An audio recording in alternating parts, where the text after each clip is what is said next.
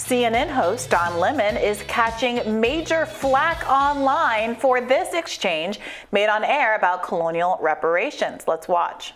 Those who are asking for reparations for colonialism, and they're wondering, $100 billion, $24 billion here and there, $500 million there. Some people want to be paid back, and members of the public are wondering, why are we suffering when you are, you have all of this vast wealth? Those are legitimate concerns. Well, I think you're right about reparations in terms of if people want it, though, what they need to do is you always need to go back to the beginning of a supply chain. Where was the beginning of the supply chain? That was in Africa. And when across the entire world, when slavery was taking place, which was the first nation in the world that abolished slavery? The first nation in the world to abolish it. It was started by William Wilberforce, was the British. In Great Britain, they abolished slavery. 2,000 naval men died on the high seas trying to stop slavery. Why? Because the African kings were rounding up their own people. They had them on cages waiting in the beaches. No one was running into Africa to get them. And I think you're totally right. If reparations need to be paid, we need to go right back to the beginning of that supply chain and say, who was rounding up their own people and having them handcuffed in cages? Absolutely. That's where they should start. And maybe, I don't know, the descendants of those families where they died in the high seas trying to stop the slavery, that those families should receive something too, I think, at the same time. It's an interesting discussion, Hillary. Thank you very much. I appreciate it. Well, let's get right into it. Joining us now to weigh in is Newsweek contributor and business consultant Denise Long. Denise, I know you're fired up about this subject. Thanks for joining us. Thank you. Good to be here. So tell us what you made of this clip. I think you disagree with the guest. Yeah, I think it was a shit show. I think it was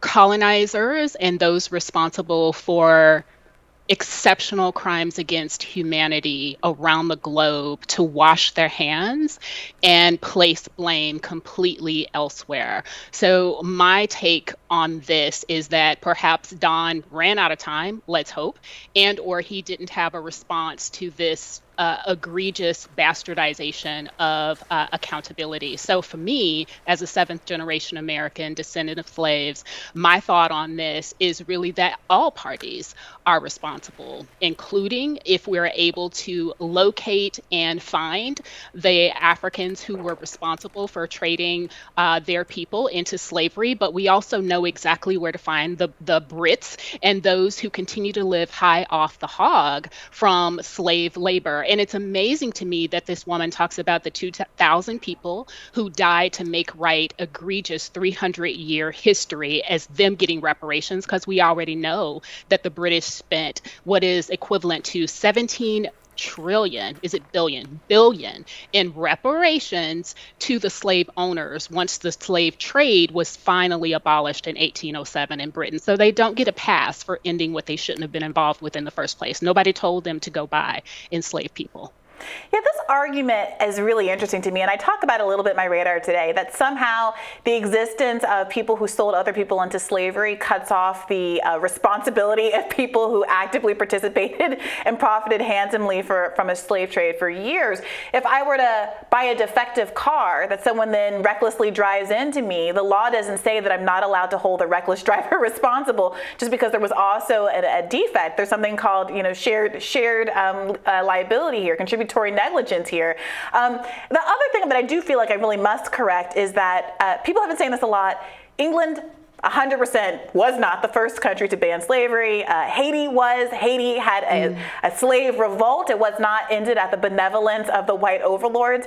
Haitians rose up and freed themselves, and as a consequence has been punished harshly by the international community, which saw that as a real threat to their slavery across the world. That was their a really colonies. Bloody incident, though. Yes, it was. They killed all the white people on the island. Yeah, they killed all the people who were enslaving them, correct, on the island, which happens in war, and it's something that we celebrate in the context of the American Revolution when we threw off our colonial overlords, and Haitians obviously have the right to self-determination and do that as well, and it's very much celebrated by enslaved people across the world, and it was an inspiration to the abolitionist movement here in the United States. And here's an important point, and I want you to respond to this as well.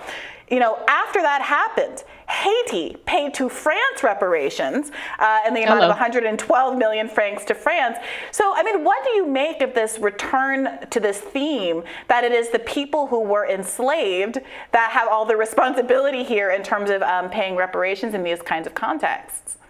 So France needs to pay that money back with interest. It's absolutely ridiculous. And we know the ways France has been involved with subverting and, let's go ahead and call it, assassinating leaders on the African continent, and how that has also affected, slowed, been a barrier to growth and development there. Yet there's this narrative going around that people are trying to sell, especially as reparations in America and with CARICOM increases its momentum and its public support, both among the descendants of the enslaved, as well as among regular folk who understand that when you build a nation based on slave wealth and you deprive those people of citizenship rights, wealth accumulation, and the like, you are indebted to those people to repair the harm that has been caused if we are ever going to get to a state of peace and reconciliation. And I just want to correct something that I said earlier. I said no one told them to go and purchase slaves. That's actually not true.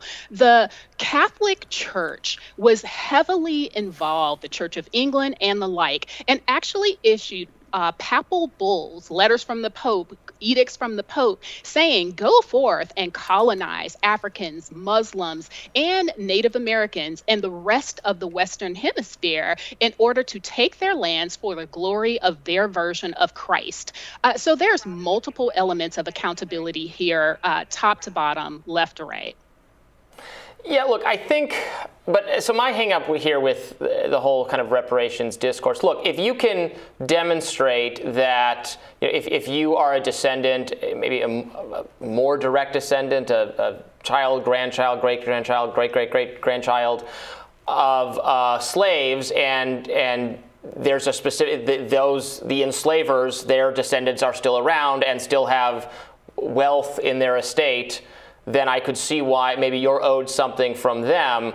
When you get into the realm of, like the entire society owes everyone of a certain ethnicity or some independent of their circumstances, that's when I think most people or many people say, well, now we're just talking about a general transfer of wealth independent of any legacy of slavery. Well, what about the crown, since that's the topic here? I'm not going to defend the monarchy. I wasn't even defending the monarchy. You made me sound like I was defending it because you were defending what that crazy professor said. But no, the crown should end and give that wealth back to whoever. I don't care. But that's different than what I'm getting at. Go ahead. Let's address that. The entire nation and the entire world, particularly the Western world, which is European, benefited from chattel slavery. And if you've mismanaged the wealth that you stole for 300 years in the case of Britain, and then, 100 some odd years, 150 years, or actually 250 years, what am I saying? In the case of the United States, are we now to write that off because you have wasted the wealth? And the reality is the wealth has not been wasted. They are still very wealthy countries, the United States and Britain, and we know that Britain, or England, is responsible for seeding the United States here and contributed to the enslavement here. And so it's not just the families who participated in it, because the government allowed it, codified it in a way into the Constitution. Think about the Dred Scott decision and what that led to eventually with the abolishment of slavery. So yes, the entire country is indebted to the descendants of slaves because there are ways that we could not get justice while our enslaved ancestors were still alive. And it's not just enslavement, it's a lineage of people, specific groups of families, 40 million in the United States of America, who can tie their family back to at least the 1800s in the United States, who were under the weight and burden and terror of enslavement. But not just that, the 150 years after emancipation that led to the lynching era, Jim Crow, and deprivation of wealth. And we still experience that discrimination today. So it's a lineage-based claim, not an ethnic claim, not a racial claim. It's a specific harms that happen to a line of descendants of families currently alive in the United States.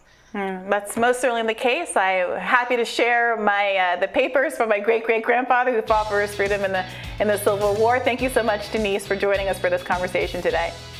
Thank you. Glad to be here. We'll have more Rising for you right after this.